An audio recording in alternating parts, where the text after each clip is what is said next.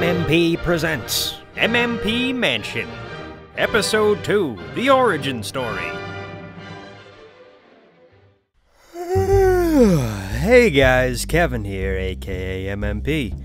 Oh, I must have dozed off here by the fire last night after the fireside chat. Well, anyways, welcome back for the second episode of MMP Mansion. Last time we went on a grand tour of the new palatial grounds, so I thought this time around what we might do, I think I mentioned it last week, is take you on a tour, show you some of the other places outside of the mansion.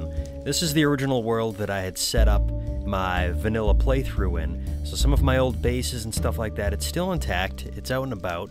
So why don't we take a step outside, try to find our way. Oh, Steven! Hey, what's going on? We were just heading out. Sir, I need to speak with you for a moment.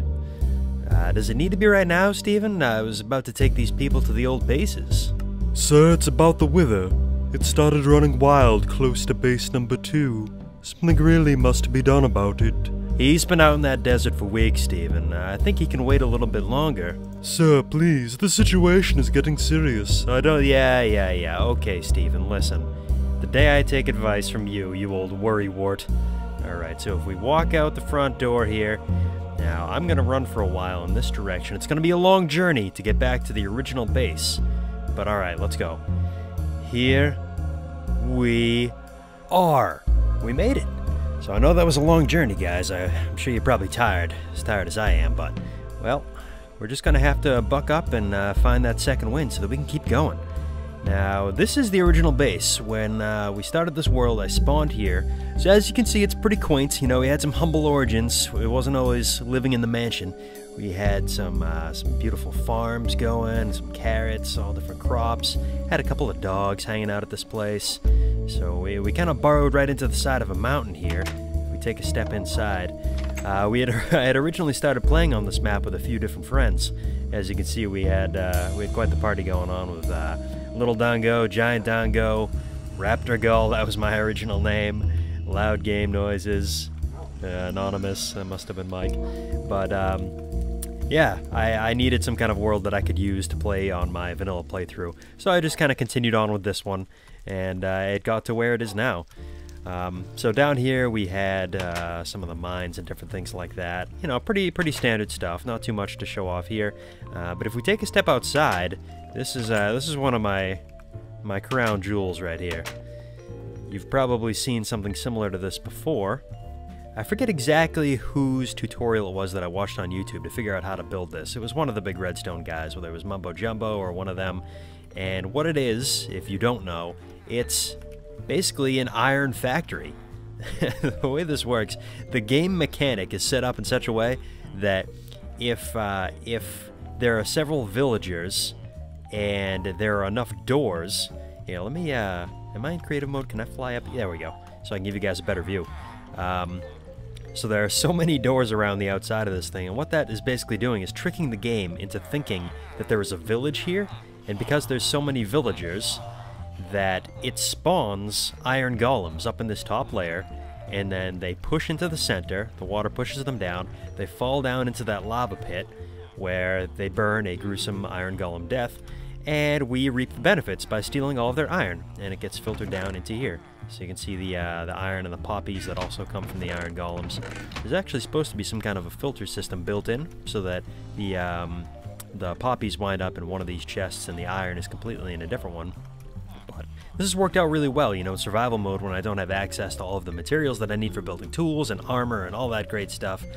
This is just an unlimited source of iron. So it took a while to build.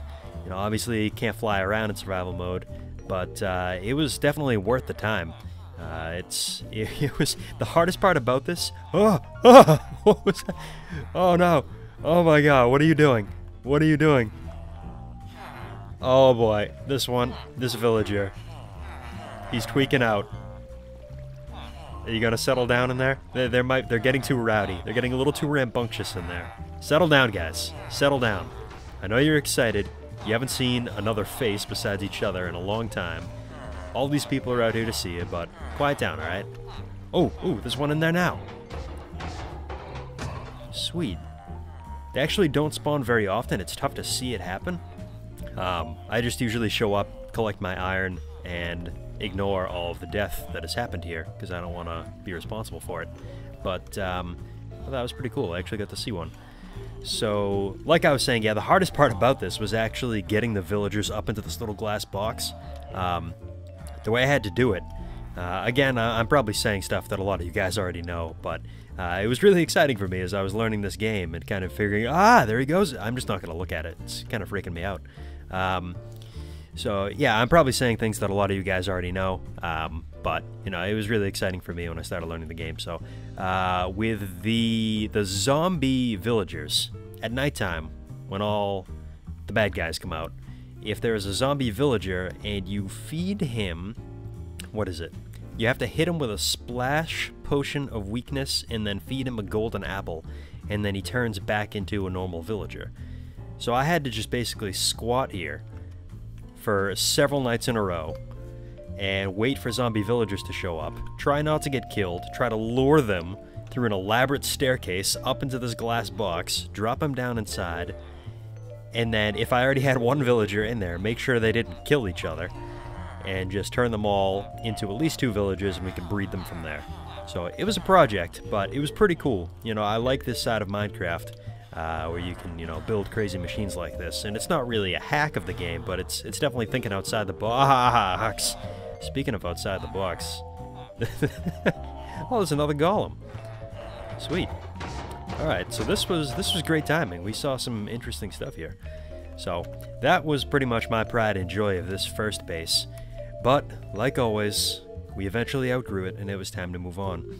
So this track, we're not actually going to go there. That would take up time, and all that really does is that goes into one of the strongholds that I found. Some tracks down there that goes to a stronghold so that I would have access to the end. But the one that I do want to show you is over here, kind of this little side compartimento over here to the base. Perfect timing. Get in out of the rain. Brush ourselves off. Whew. So if we jump into this nether portal, another fun fact, I'm going to keep spouting off fun facts. You guys will probably get sick of them because a lot of you probably already know, but for those who don't, if they are new to the game like I was, travel through the nether is actually kind of a shortcut to travel through the overworld. Each block in the nether counts for about 8 blocks of movement in the overworld. So for example, if I came through this portal, walked 10 blocks, made another nether portal, and exited back into the overworld, even though I only traveled 10 blocks in the nether, I'll pop out 80 blocks further away in the overworld. So it's really great for making shortcuts. In the second base that I built, I actually just ran. I just hoofed it. And there was a whole bunch of stuff that I had to get through. There was like oceans and all kinds of crap. So there was no way I was going to make that journey every time. So in order to get back and forth between base number 1 and base number 2, I installed this little railway system through the nether. So let's go on and take a little ride.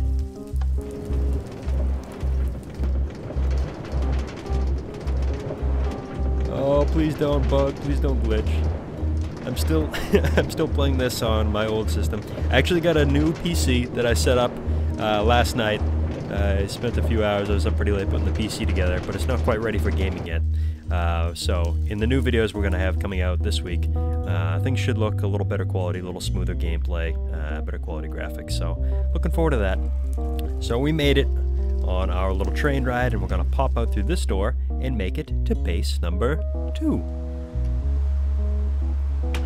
So this place, a little rainy, so not the best day for a tour, but no, it's okay. So as you can see, this place, we spruced it up a little bit better than the first one. So we'll take a little walk out back here. I started a little villager farm in here just for the sake of trading, but I forget exactly what happened. They didn't make it.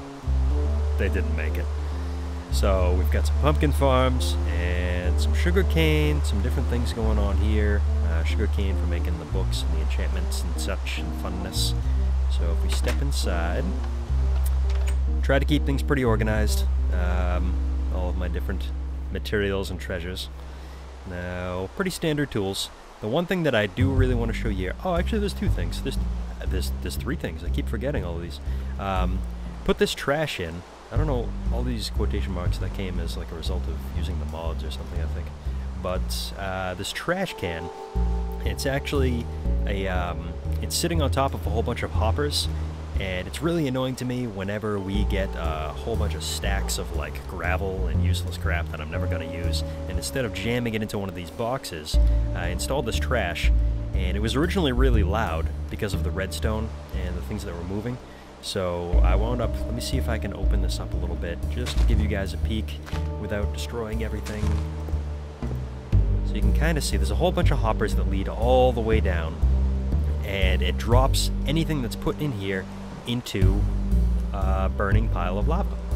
So for example, if I had a whole bunch of cobblestone, I was down in the mines for a while, I came back up, and I've got way more cobblestone than I know what to do with, I can just come over to this trash here and just dump it all in. And you can see it's starting to go down. You know, it's not instantaneous, but, you know, there's plenty of space in here. You can just dump whatever crap and then walk away. And it all goes down through the hoppers and into the lava. So that was the first thing. Oh, I should show you upstairs, too. I haven't been here in a while. I keep forgetting stuff that I want to show you guys. So we've got our anvil. We've got our little enchantment room in here. So enchanting. So, if we keep going down into the depths, there's a couple of things. One of them's really cool. Here we go. So again, a lot of you guys might already know what this is, but it is a slime farm. You can figure out slimes only spawn in particular chunks. So once you figure out which chunks they spawn in, you can hollow out a giant place like this, and then the pumpkins are for the sake of keeping the place lit. And then the different platforms are like different levels of ground that the slimes can spawn on. So, I mean, we can take a walk up here for a second. There's really not much else to show. It's just kind of a lot of the same. You know, you can see like this. Oh, I can fly, can't I? The miracle of flight. So yeah, we can see kind of like this. Yeah, they should pop right into here. We're not going to see any right now. They do take a while. But I did need to build something like this so that I could get slimes for the sake of, I forget exactly what. It was for, I don't even remember what I needed the slime balls for. Oh, sticky pistons. I probably needed it for sticky pistons. Last, but most certainly not least. I'm excited for this one. This one, I can actually brag about a little bit. You know, I'm not very good at Minecraft. I don't know a lot about it still.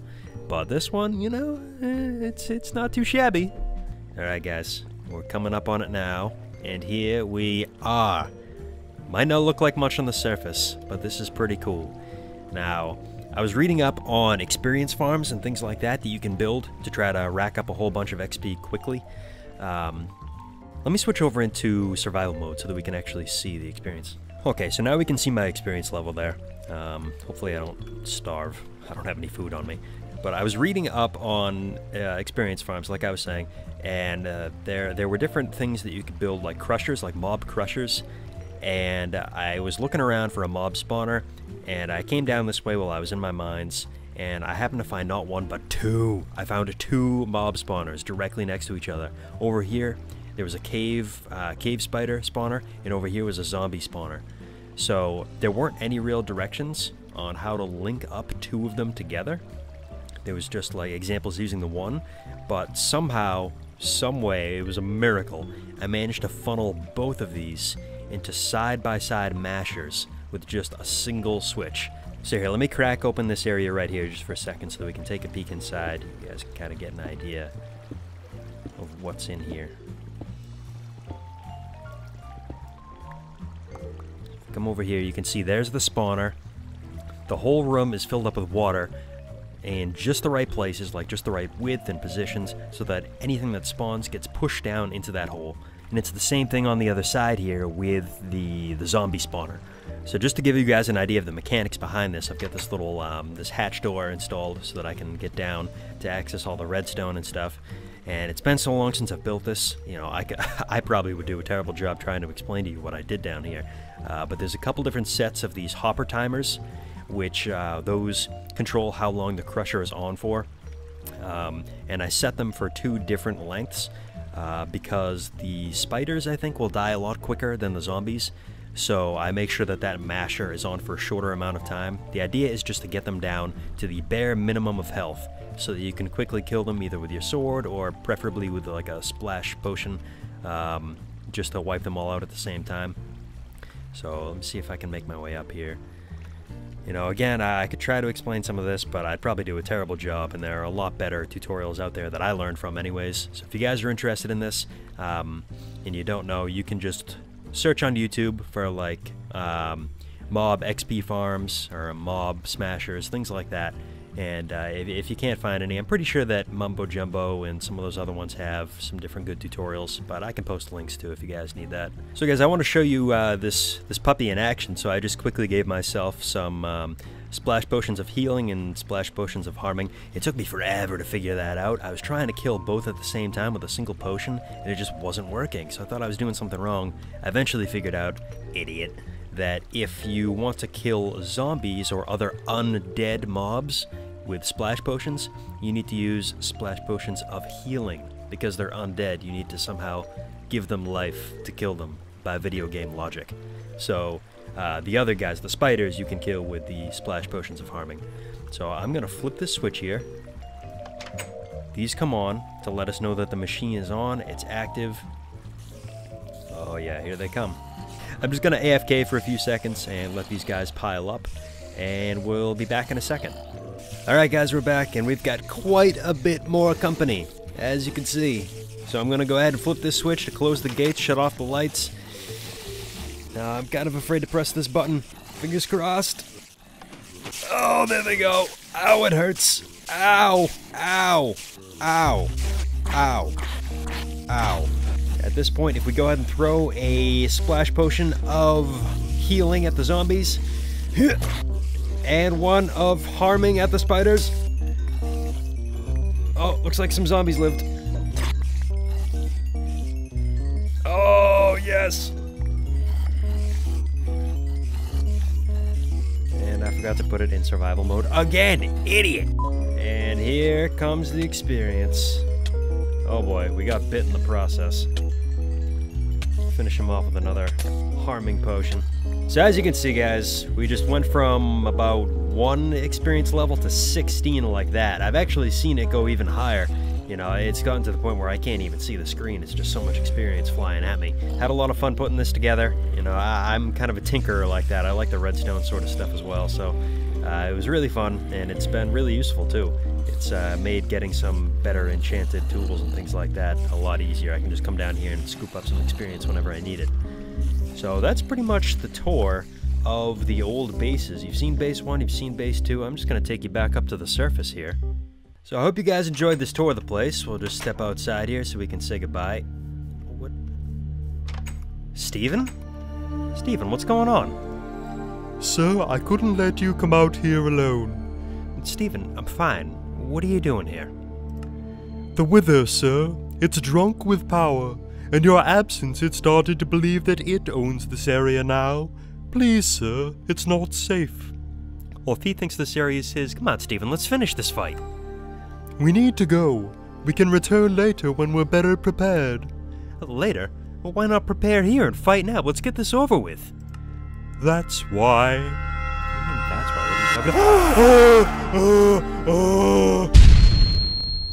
Steven! Steven! Steven! We gotta go! Oh my god, he's tearing the place apart. You were absolutely right, Steven. I'm sorry I didn't listen. Let's get out of here. I'll prepare. I'll come back later and take care of this. So everybody, all you Minutemen out there, you take care until next week. We'll figure out a way out of this. At ease, Minutemen!